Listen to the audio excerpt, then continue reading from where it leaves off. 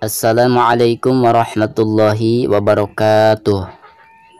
Baik sahabat semuanya, sekarang kita akan melanjutkan kembali, yaitu belajar menerapkan hukum bacaan idzhar yang kelima ya, yaitu huruf ghin atau ghain. Keterangannya sama, yaitu bila mana ada nun sukun atau tanwin, baik tanwin fathatain, tanwin kasrotain maupun tanwin dhammatain, lalu berhadapan dengan huruf ghin atau ghain ya, maka cara membaca nun sukun dan tanwin tersebut itu harus dijelaskan. Baik, contohnya makhmasatin ghairu mutajanif. Perhatikan di bawah tak marbutoh ada tanwin kasrotain ya, seperti ini. Lalu berhadapan dengan salah satu huruf izhar, di sini huruf ghin, maka suara tanwin yang ada di bawah tak tersebut itu harus dijelaskan. Makhmasatin ghairu mutajanif, seperti itu. Selanjutnya, hal min khaliqin ghairullah. Nah, yang menjadi contoh yaitu di bawah qaf ada tanwin kasrotain, lalu berhadapan dengan huruf ghin yang merupakan salah satu daripada huruf izhar ya, maka suara tanwin tersebut itu harus dijelaskan. Khaliqin ghairullah, seperti itu. La'afun ghafur. Nah, di atas wawu ada tanwin dhammatain, lalu berhadapan dengan salah satu huruf izhar, di sini huruf ghin, maka suara tanwin yang ada di atas wawu tersebut itu harus dijelaskan. La'afun ghafur. Min ghillin, nun sukun, lalu berhadapan dengan huruf ghin yang merupakan salah satu daripada huruf izhar, maka suara nun sukun tersebut harus dijelaskan.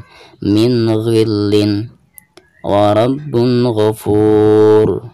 Di atas ba ada tanwin dhammatain, lalu berhadapan dengan salah satu huruf izhar, di sini huruf ghin, maka suara tanwin yang ada di atas ba tersebut itu harus dijelaskan ya. Wa rabbun ghafur. Min ghairikum, nun sukun, lalu berhadapan dengan huruf ghin yang merupakan salah satu huruf izhar, maka suara nun sukun tersebut itu harus dijelaskan. Min ghairikum. Min ghislin, nun sukun berhadapan dengan huruf ghin yang merupakan salah satu huruf izhar, maka suara nun sukun tersebut itu harus dijelaskan. Min ghislin. Min ghairi syai'. Min ya, nun sukun berhadapan dengan huruf ghin yaitu huruf izhar ya, maka suara nun sukun tersebut harus dijelaskan. Min ghairi syai'. Fadhan ghalidhal qalbi. Di atas dha ada tanwin fathatain, lalu berhadapan dengan huruf ghin yang merupakan salah satu daripada huruf izhar ya, maka suara tanwin tersebut itu harus dijelaskan. Fadhan ghalidhal qalb. Baik, selanjutnya fasayunghidun. Nun sukun berhadapan dengan huruf ghin yang merupakan salah satu daripada huruf izhar ya, maka suara nun sukun tersebut itu harus dijelaskan. Fasayunghidun. Min ghammin u'idu. Min nun sukun lalu berhadapan dengan huruf ghin yang merupakan salah satu daripada huruf izhar, maka suara nun sukun tersebut itu harus dijelaskan. Min ghammin u'idu. Ma lakum min ilahin ghairuh. Perhatikan di bawah ha ada tanwin kasrotain, lalu berhadapan dengan huruf ghin yang merupakan salah satu daripada huruf izhar ya, maka suara tanwin tersebut itu harus dijelaskan. Malakum min ilahin ghairuh. Azizun ghafur.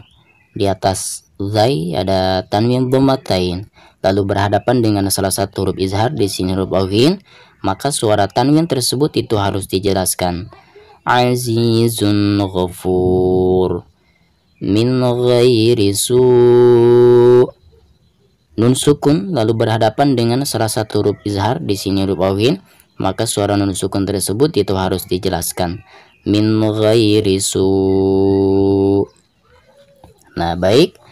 Jadi kesimpulannya, setiap kita menemukan nun sukun atau tanwin, baik tanwin fathatain, tanwin kasrotain, maupun tanwin domatain, lalu berhadapan atau di depannya itu adalah huruf awin yang merupakan salah satu huruf izhar. Nah, maka cara membaca nun sukun dan tanwin tersebut itu harus dijelaskan secara suara nun sukun dan secara suara tanwinnya. Seperti itu. Wallahu a'lamu bishawab. Wassalamualaikum warahmatullahi wabarakatuh.